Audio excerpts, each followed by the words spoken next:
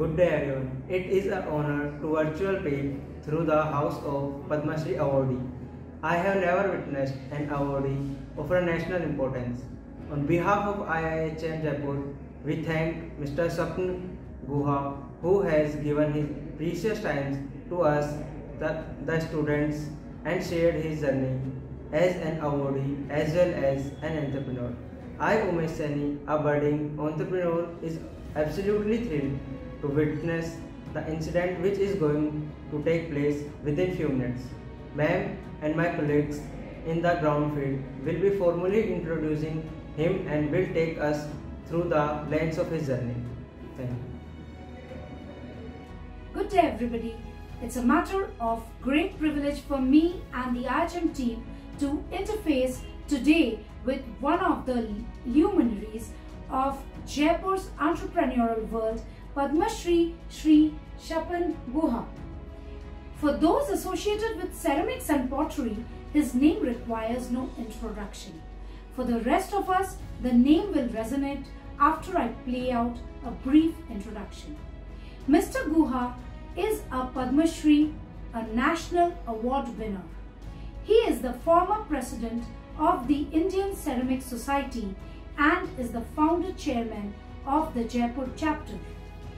He is the founding member of several ceramic societies. Now over to our wannabe entrepreneurs from IIHM, Mr. Roshan Parvani and Mr. Deepak Rathore, who I am sure have lined up a lot of questions. Over to Roshan and Deepak. It's an honor for us to even capture ourselves in the same frame with our legendary Padmashree Swapan sir.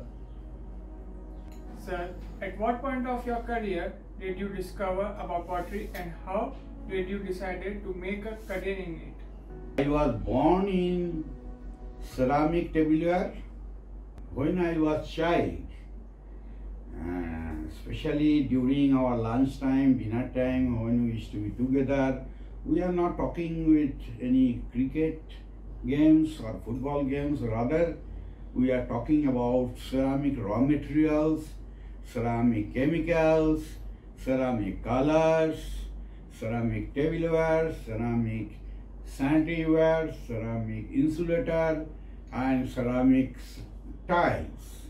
So that way you can see during schooling time I was passionate towards ceramics because of genetic reason also. Okay. So I know Bengalis love their fish curries. So what is your favorite food? I was young. That time I was fond of mutton curry. I could take that time 500 grams mutton at a time. Okay. Now I am not liking mutton curry because I am getting some smell because of my age. Okay. We migrated Calcutta 40 years back. Every day morning they used to go to market. That is their culture, our culture. Of course, I am also Bengali. And first, and whatever money, 70% they used to spend for fish, remaining 30% for vegetables. Am I right? And fish, when I came to Jaipur, I was missing fish and some typical vegetable which was not available during that time. Whenever I used to go to Delhi, there is one place called Chittaranjan Das. He was the freedom fighter, he was the famous barrister. The CR Park, there is a market. I used to purchase lot of fish from Delhi. Now one day I thought, why not in Calcutta, Jaipur? Then now there is a market, Bengali fish market. And of course initially they face lot of problem from municipality, from police. I told them, you keep it my number. If municipality people and police came for bribe, you just give me call and you just tell them, you talk with Mr. Guha. That way one day I thought I invited, during that time, bureaucrats, Bengalis in my house for dinner. And one Mr.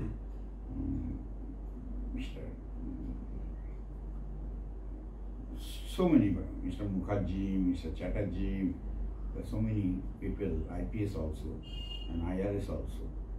And then I requested them, how is the fish? Well, it's a beautiful pabda. From where you are getting? Of course you are taking from Delhi, no?